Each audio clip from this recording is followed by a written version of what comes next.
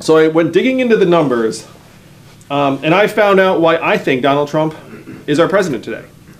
Now, if you go to the mainstream media, they'll say the reason why Donald Trump won in 2016 is some combination of Russia, racism, Facebook, the FBI. I don't think that that's really the heart of the story. The heart of the story, according to the numbers, is that we automated away 4 million manufacturing jobs in Michigan, Ohio, Pennsylvania, Wisconsin, Missouri, Iowa, all the swing states that Donald Trump needed to win and did win.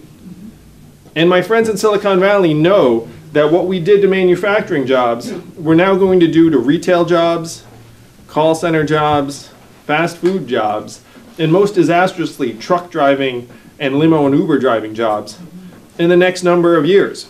We're in the third inning of the greatest economic and technological transformation in the history of our country. And the third inning has brought us Donald Trump. He is a symptom of this wave that is happening. The first inning was the deregulation of financial services. The second inning was the decimation of manufacturing work, which affected many people here in New Hampshire.